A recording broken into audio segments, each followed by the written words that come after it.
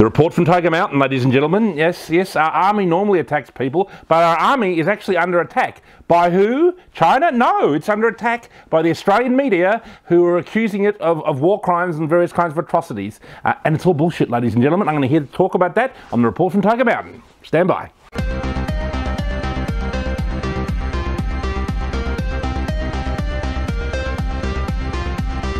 Well, ladies and gentlemen, our army is under attack by left-wing media in this country.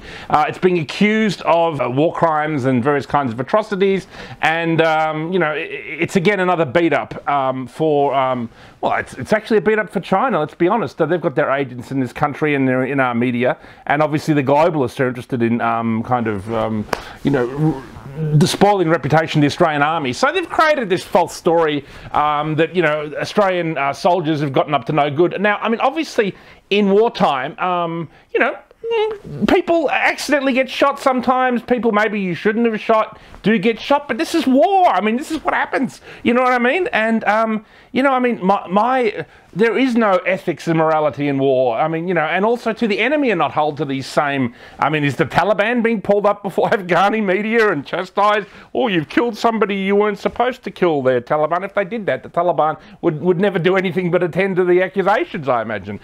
So, you know, occasionally our armies and stuff, they accidentally kill the wrong person, they've overreacted. I don't know, sometimes there's also a mental stress of our soldiers. Often it's SAS officers who've been forced to go through many tours in Afghanistan.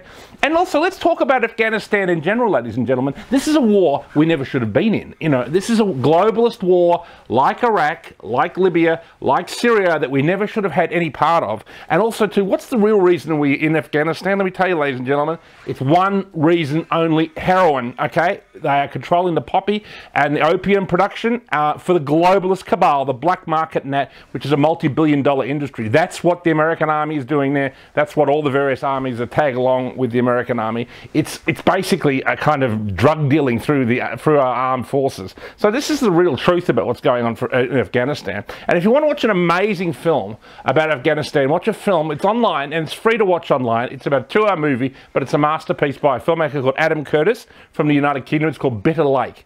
Absolutely superb. I will put a link to Bitter Lake in this podcast, so check that out, and that'll tell you the truth about Afghanistan, which is just a giant clusterfuck, ladies and gentlemen. The whole war's a clusterfuck. Yes, Australia shouldn't have been there, but this whole, you know, like thing, it started with a Four Corners report and a kind of, you know, 60 Minutes report. It's all nonsense. This is a left-wing beat-up against our army, and we should reject it. We don't want our army's reputation to be kind of being tarnished at the moment, particularly when we have major confrontations coming up with China.